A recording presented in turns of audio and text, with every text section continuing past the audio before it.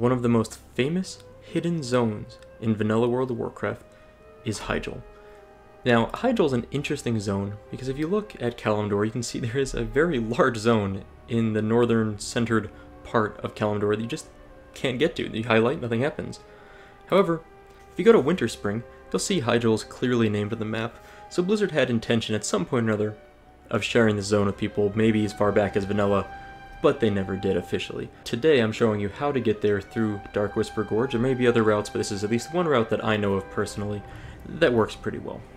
To start, if you're a GM, you can just teleport to this location using the coordinates seen in the bottom left of your screen, 4590, -4085, 970, and 1. Or if you're looking for the coordinates for a standard player, they are roughly 5383. Once you've found your location, you can kind of get a sense of where it's at. Behind us there is an opening back here that's kind of got two torches on each side and a pillar in the middle, and of course the Hedorine Mana Stalkers and Hedorine Initiates are over here. We're looking at this column in the center of our screen. What we need to do is find our way up there. Once you've walked up to the pillar, all you need to do is make little small jumps until you kind of land partway up the ledge. The goal is to get onto the lip of the pillar. This can take a little while. It's not too difficult, but can take a little while.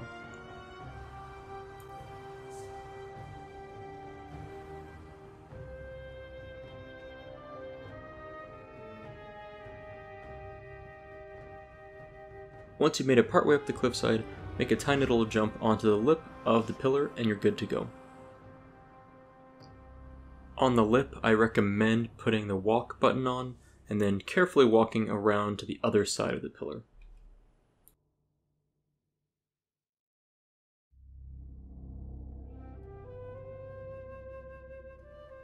After reaching the other side of the pillar, you need to mount up and kind of wedge yourself between the cliffside and the pillar, and then jump forward to land in the cliffside between the two peaks near that tree.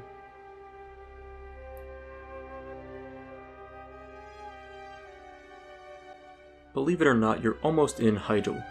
All you need to do now is run along the cliffside in the path shown in this video. There's other paths that would probably work, but this is the one that I prefer, and then we'll get to the very last step.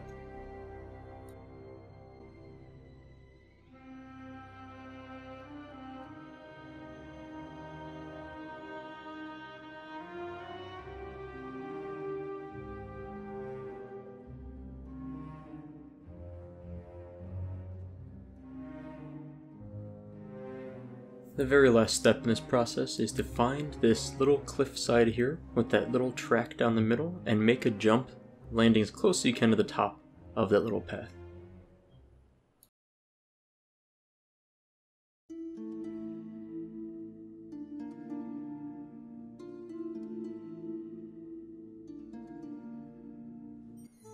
And just like that, you find yourself in Hyjal.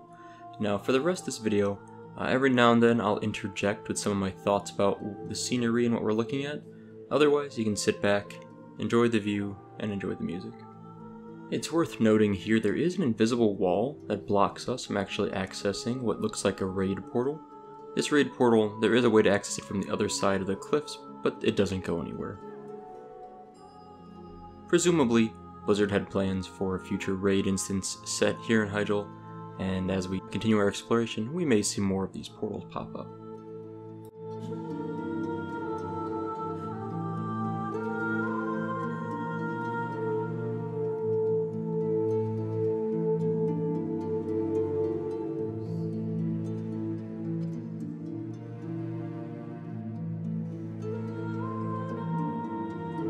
By now you can already notice that Blizzard has put in a considerable amount of time to the development of Hyjal.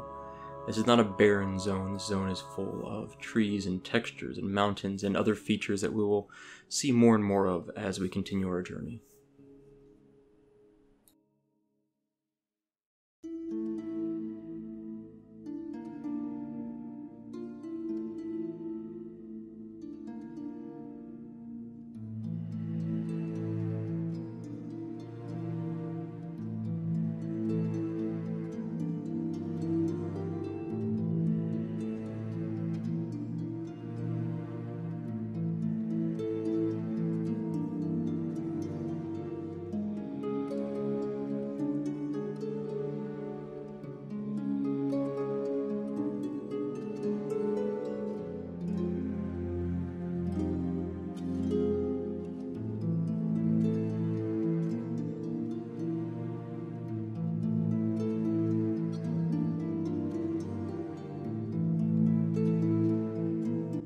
Many zones in vanilla WoW are very two-dimensional, very flat. If you think of Teneris, for example, it's a very flat zone. Keep an eye out on the three-dimensional aspects of Hyjal and the changes in elevation as we continue to follow this very nicely laid out stone path.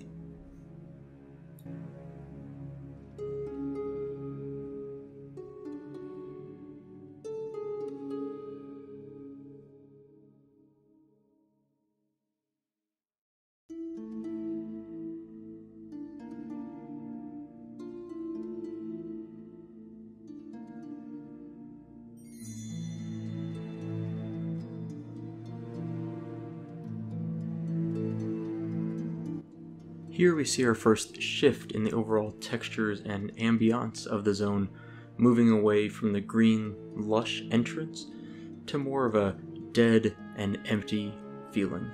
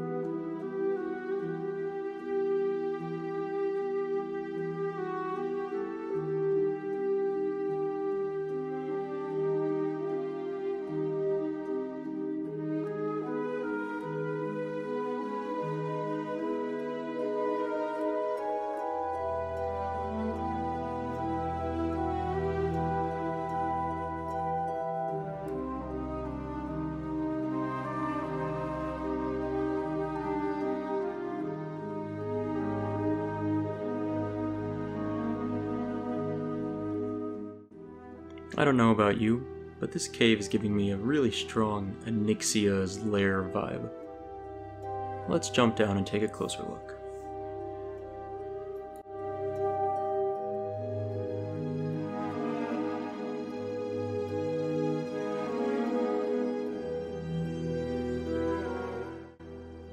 If you're keeping count, this is our second raid portal that we've seen. And this one is an interesting one. There's not a lot of information about Hyjal and Blizzard's original intentions for the zone, but there are rumors and things here or there that have been stated. And one possibility for this zone is that this maybe was the cave in which Illidan was chained down for 10,000 years. I don't know if I believe that personally, but we do know that his prison was under Hyjal. And so it's possible Blizzard had the foresight to put a raid portal here just in case they ever want us to enter Illidan's prison.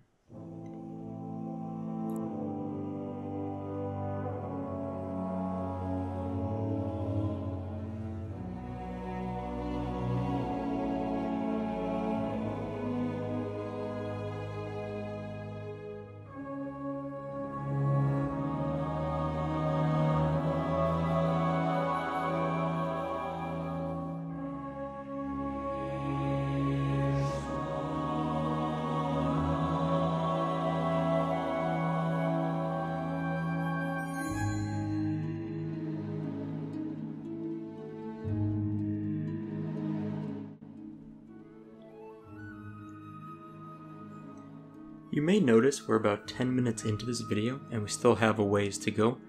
Hyjal is a surprisingly large zone. We are riding on a 100% speed epic mount, and it's going to take us a while to get through everything, which, especially if you look at the world map, Hyjal does not appear that large. It looks to be, to me, roughly the size of Moonglade, but when you're actually in the zone, it feels quite a bit larger than its size on the world map.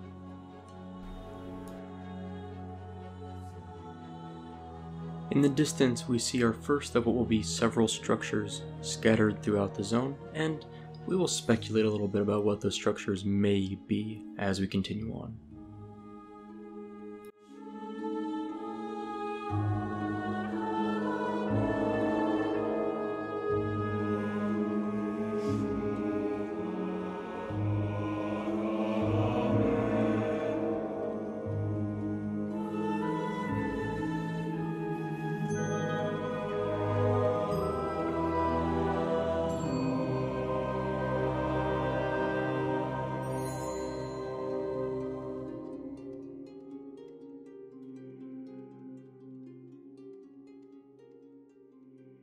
In this section of Hyjal, we see quite a few abandoned and dilapidated structures, as well as what appear to be explosion marks or scorched earth spread out, so it would almost appear as if a battle may have occurred here.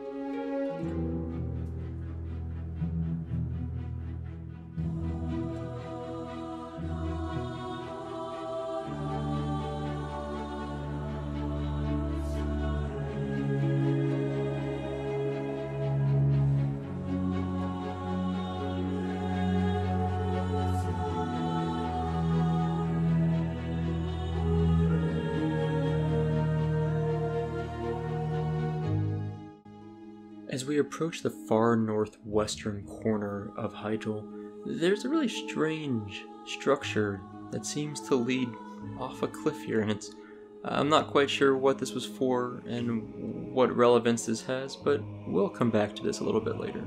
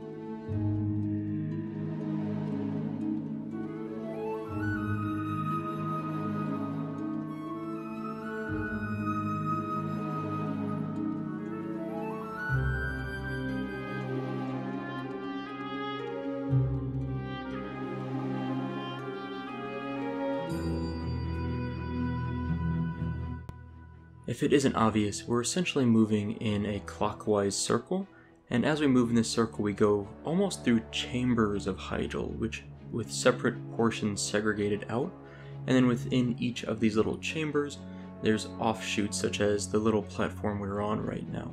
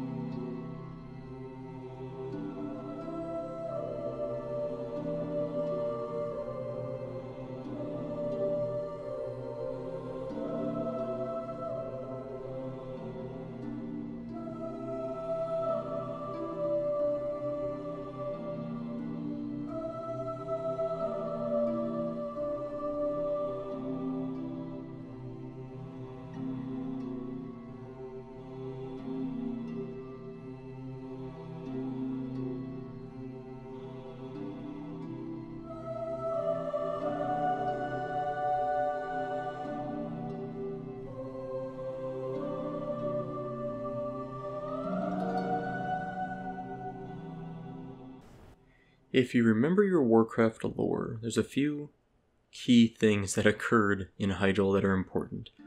At the end of Warcraft 3, the battle for Mount Hyjal occurred, in which Archimonde was destroyed, and in the Caverns of Time, players relived that experience.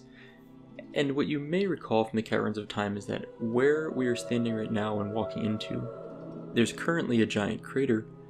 In the Caverns of Time, there are actually some Horde buildings here.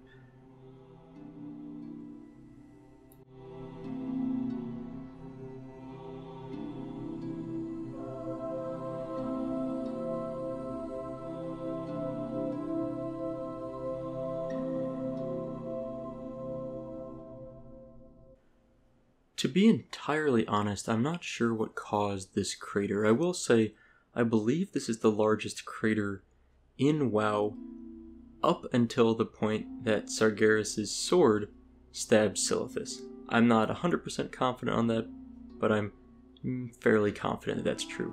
However, this crater may be the aftermath of the Wisp bomb that was used to blow up Archimonde at the end of Warcraft 3. That's the theory that I'm running with right now. We also get our first real look at Nordrassil, the world tree here. It's a little off in the distance and we'll move up closer very soon.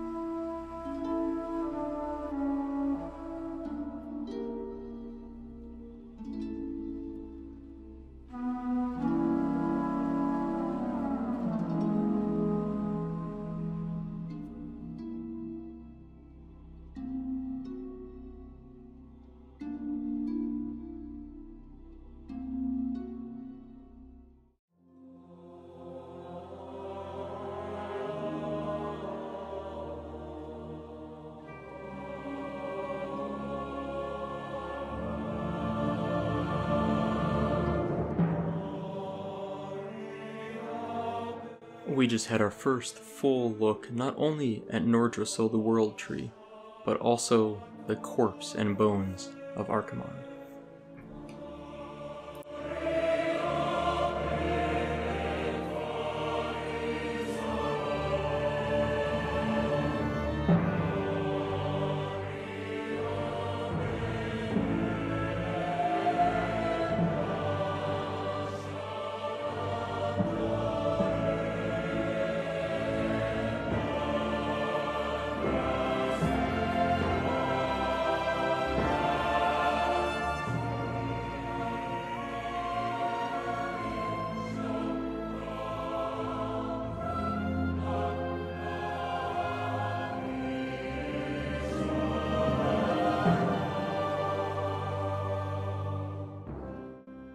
I suspect that mountain is one of, if not the highest mountaintop in all of Vanilla WoW.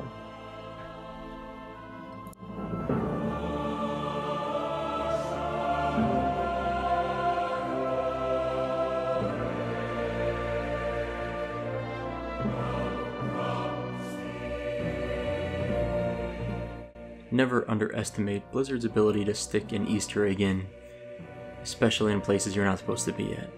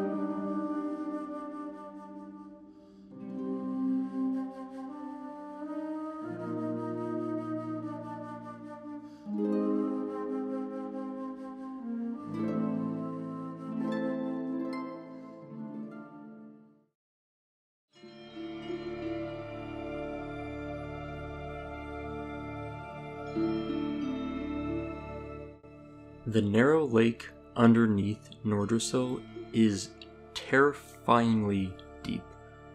Watch how long it takes us to swim to the bottom and then swim back up to the top.